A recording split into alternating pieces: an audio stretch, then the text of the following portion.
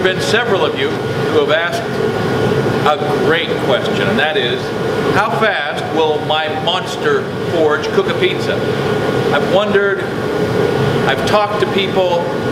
The answer is, up till now, I have no idea. So we've decided to find out. So here is what my forge did to a stainless steel tray that I was using the other day making some Damascus. I think it probably had to get up around 2200 degrees to do this. That's way hotter than you need for cooking a pizza. We're coming up to temperature now. I think we're probably about 1600 in there. I'm gonna shut off the fire.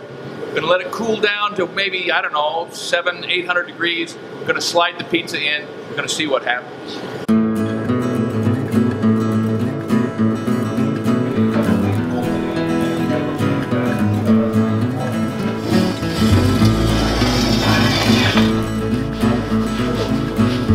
That does look hot.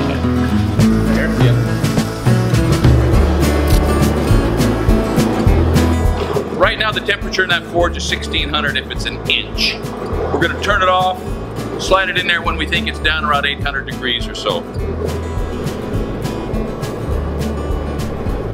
The time starts right now. Oh, she's cooking! She's cooking! Slightest. Listen to it. Did you start your watch? Yeah, it's 30 seconds. Paper's burning. I think it might be done.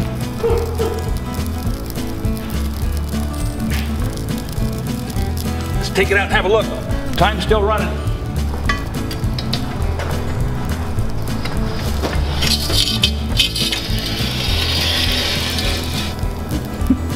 Elapsed time. 1 minute. Back in.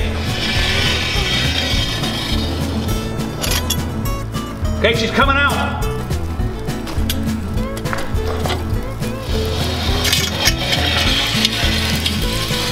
Uh, 1 minute 35. 1 minute, 35 seconds, ladies and gentlemen.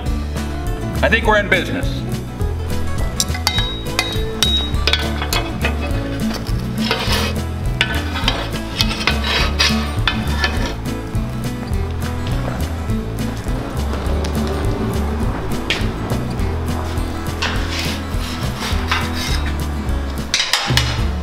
Let me go to the wire brush and clean up my sleeve.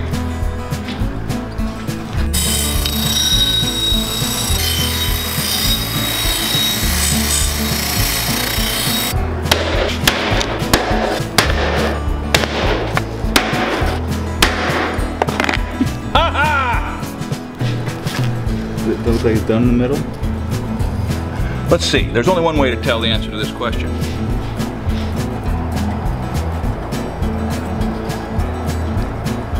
One minute and 35 seconds, start to finish, on a pepperoni and mushroom pizza. If that doesn't make you want a forge like mine, I don't know what would sell it, okay?